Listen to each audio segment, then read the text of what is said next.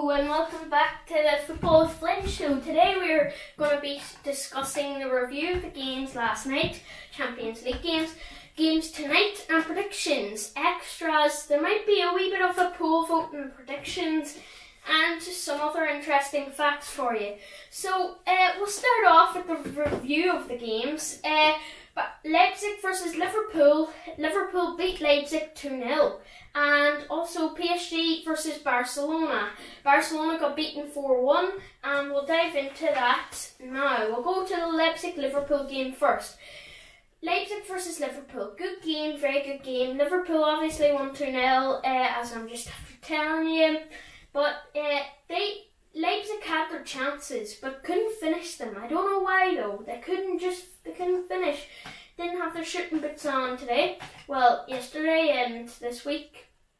Liverpool capitalised on Leipzig's mistakes.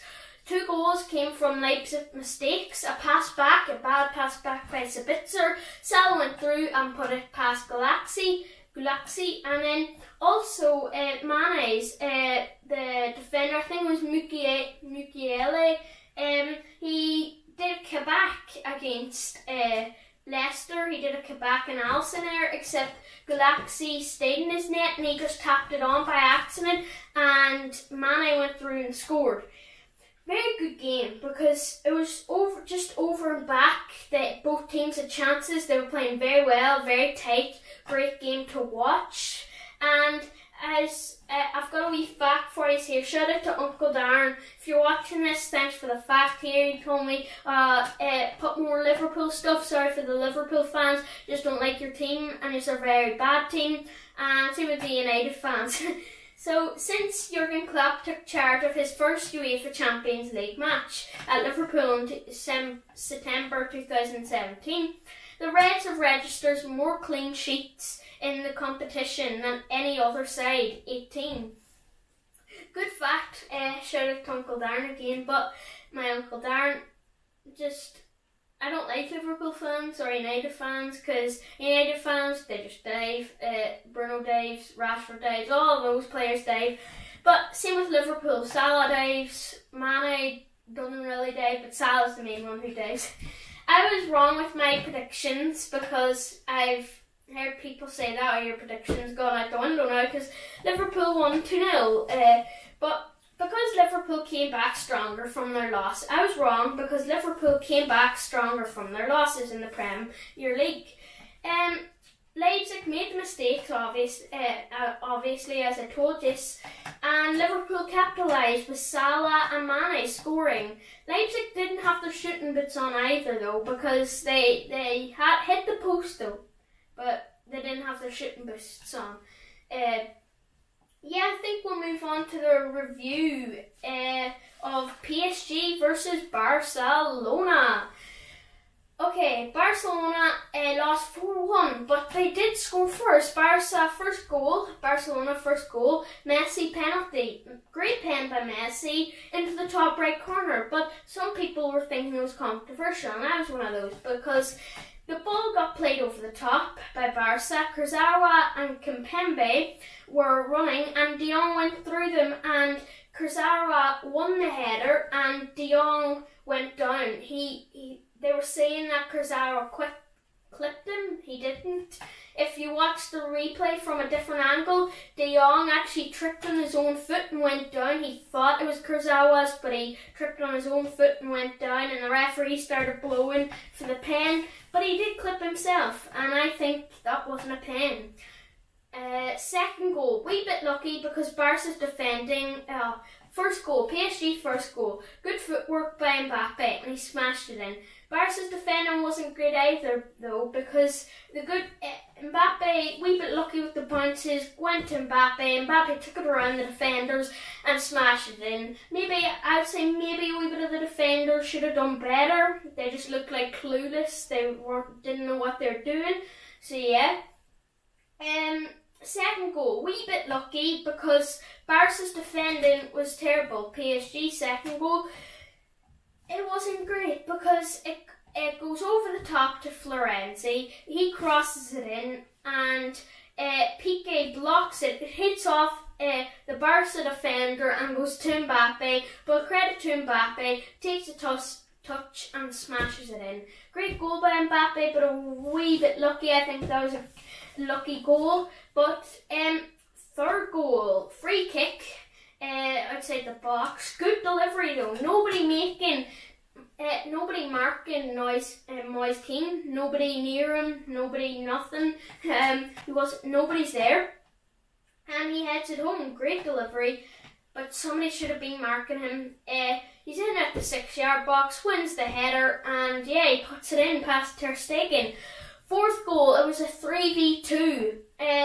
It was a Barca corner. PSG got the ball, kicked it up, and there was 3 PSG players on the counter and 2 Barca defenders back. It was De Jong and Dest, and Longley was making his way back. But Draxler, Icardi and Mbappe. Draxler pretends to lay it off, fakes to lay it off to Icardi, then lays it off to Mbappe. Credit to Mbappe here. I think it was bang, top bins, curled it. Brilliant strike by Mbappe. But that was a great strike, great goal by them. It just shows you how much counter-attacking football a team can do from a corner. If they just get it out quickly, like Liverpool's did it before, where Alisson got the ball, kicked it way over to Salah. Salah took a touch and score. See, that it's just counter-attacking football. I was wrong with my predictions. Most of you have been saying that. And same with the RB Leipzig Liverpool game, because I said it was going to be 2-1, got that wrong to Leipzig. But I was wrong because PSG played with confidence. They came into the game, Mbappe especially, he took charge of the PSG team. He bossed them around, he got the goals, he stepped up to the game, Mbappe. Messi obviously scored the penalty, but Mbappe showed a very good qualities in that game, because sometimes he doesn't show them because maybe it's Neymar or someone leading them, but he led them against Lionel Messi's team, Barca, and he completely destroyed PSG. But maybe in the second leg, Barcelona will do the crazy comeback again. Crazy comeback. I think we will have to move on. Well, that's the Leipzig-Liverpool reviews. I think we'll move on to games tonight. Sevilla versus Dortmund and Porto versus Juventus. Okay, we'll go into Sevilla-Dortmund first.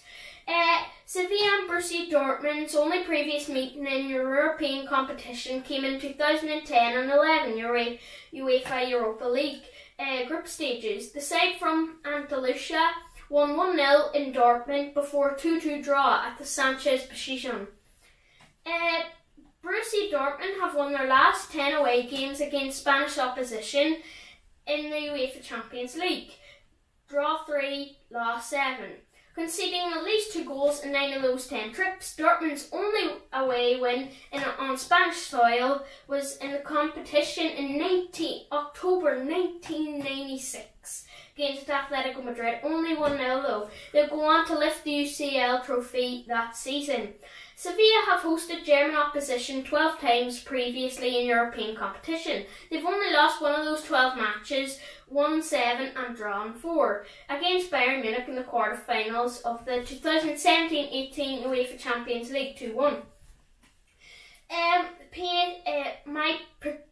I think we'll go to not Barcelona, PSG. Porto Juve. Porto have never beaten Juventus in 5 previous encounters in European competition, drawn 1, lost 4. In fact, Liverpool are the only other club they've faced on more occasions without ever winning, 8 matches. Porto and Juventus' only previous encounter in the UEFA Champions League knockout stages was in the round of 16 back in 2016-17. The Turin side won 3-0 in aggregate, but in both matches it was goalless before Porto had a player sent off, each time in the first half. Juventus are the only team alongside Zenit St. Petersburg to have faced Porto at least twice away from home in European competition without ever even conceding a goal. But as you might know, there's no home advantage in this, so it's tougher. If Leipzig were at home, maybe they would have bet Liverpool, I don't know, but could have been a different game. There's obviously no fans, so yeah, it's a tough one. My predictions, what's that sound? Well, my predictions for the game, Sevilla Dortmund, I think it's going to be 2-2. I think very good sides, very even sides, I think. And for Porto Juventus, 2-1 Juventus, I think Porto are going to score, Juventus are going to come back, they're going to score, and Juventus, Ronaldo come back.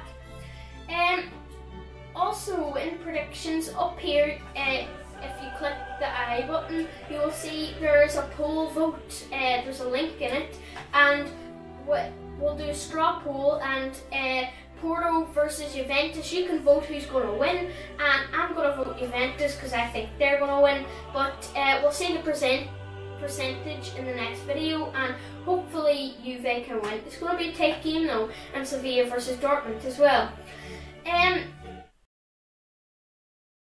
This is another thing, Roma New Balance. So Roma's official sponsor, as you can see here, is Nike. With the Rossi in the back, number 16 classic. It's their jersey last year with they've got a wee design at the back here. It's a cool design because it's got like all the classic logos and all. It's a cool jersey.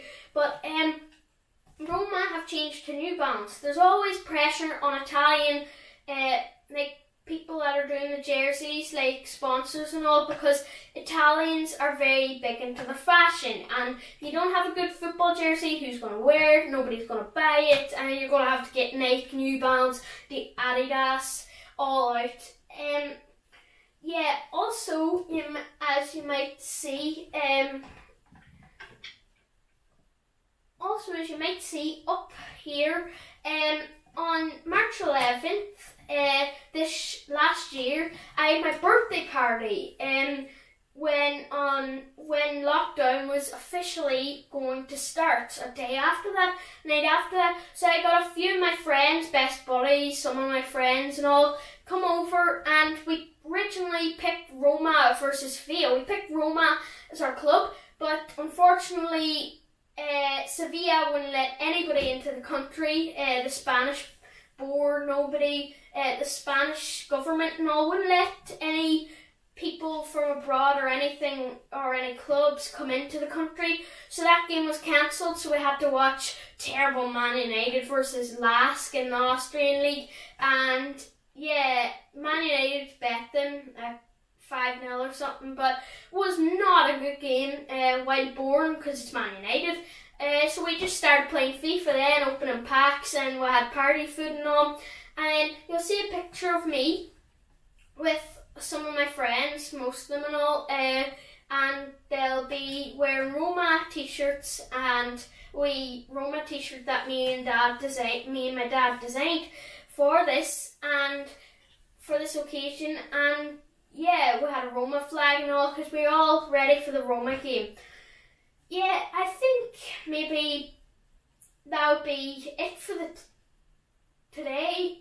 Sorry if you might a wee bit of the light. It's very sunny. It's trying to deliberately stop me making my show. But nah, this was a good episode here. Hopefully you're watching this after last night's episode, and hopefully you enjoy it because I've started my own channel, everything. Don't forget to subscribe, hit the notification bell, like the video, and yeah, see you guys next time. Goodbye.